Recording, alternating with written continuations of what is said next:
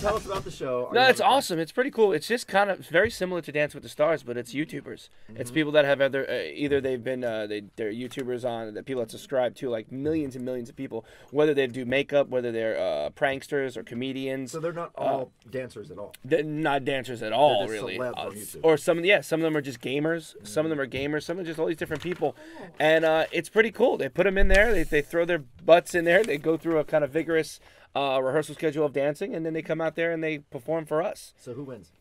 We don't know yet, because the cool thing about it is they're airing every Friday night, I believe, on DanceOn Network, which is on YouTube. So you go to YouTube, you search DanceOn Network. Yep, DanceOn. All the episodes there. You get 3 of them that are out right now, and every Friday comes out a new one. I think this Friday is the one where you actually see us judging for the first time. Yeah. So far, I did introductions of all the performers and the people and the professionals that are dancing as well. Some people have been on So You Think You Can Dance as far as the coaches and the trainers.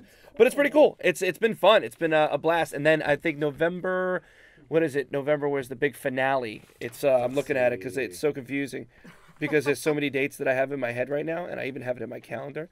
But what is it? In December. In December. All right, there's going to be the finale, and they're going to get a chance to win $100,000. I mean, $100,000 for being on YouTube, just learning a dance routine. Learning one dance, really, right now, and then they hopefully learn another one, yeah. That's crazy. Now, this D-trix, he's the host. Have we worked with him? He looks really familiar. No, he's been on So You Think as well. He's been on a couple of dances. He was no, not So You Think. He's been on So You Think, but he was also danced the same season with Dance Crew, America's Best Dance Crew. Yep. Oh, same as the Jabberwockies. Yes. And do these...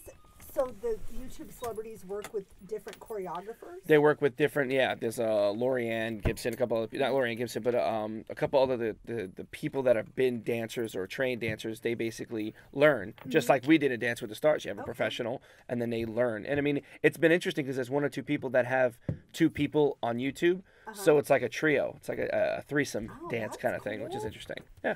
I like that. Kind of fun. I go and pick people out and go, ha, you suck. That's the perfect job for you, Joe. Yes.